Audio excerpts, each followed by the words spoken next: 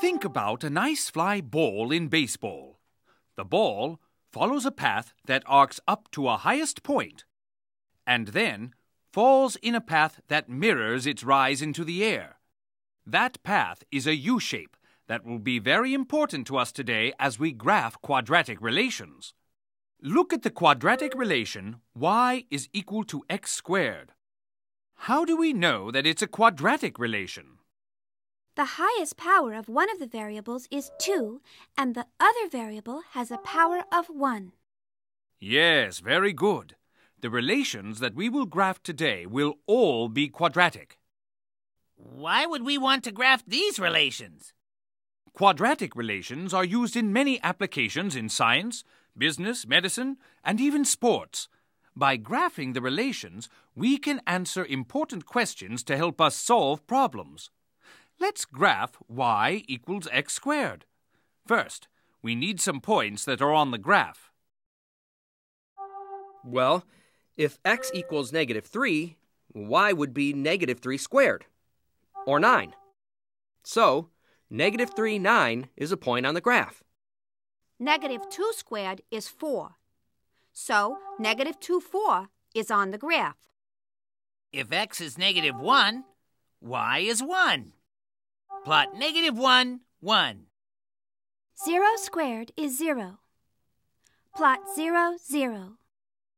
If x is 1, y is 1. Plot 1, 1. 2 squared is 4. So, 2, 4 is on the graph. If x equals 3, y would be 3 squared, or 9. So, 3, 9 is a point on the graph. I think we have enough points now. There's a definite pattern here. Let's connect the dots. I see the pattern too. This U-shaped curve is called a parabola.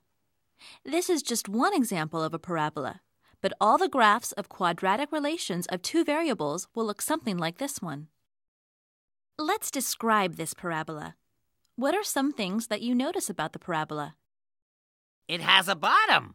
He means it has a lowest point, the point where the parabola turns.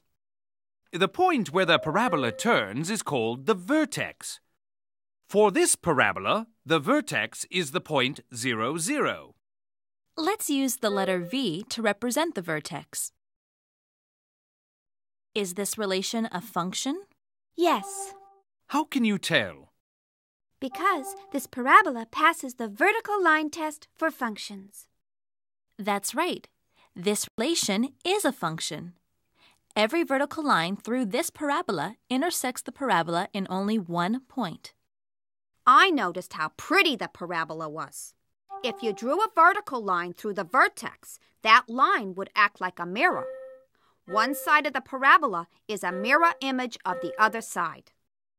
Yes, the parabola is symmetrical. And that vertical line through the vertex is called the axis of symmetry.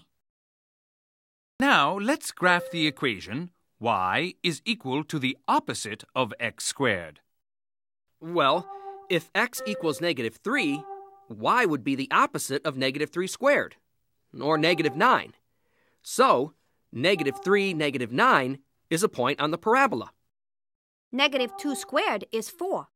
The opposite of 4 is -4. So, -2, -4 is on the parabola. Hey, this is kind of like the last parabola, except now all the y coordinates are negative. So, plot -1, -1, 0, 0, 1, -1, 2, -4, 3, -9. It's the first parabola flipped over. Good observation, Ferd. How are these two parabolas similar, and how are they different?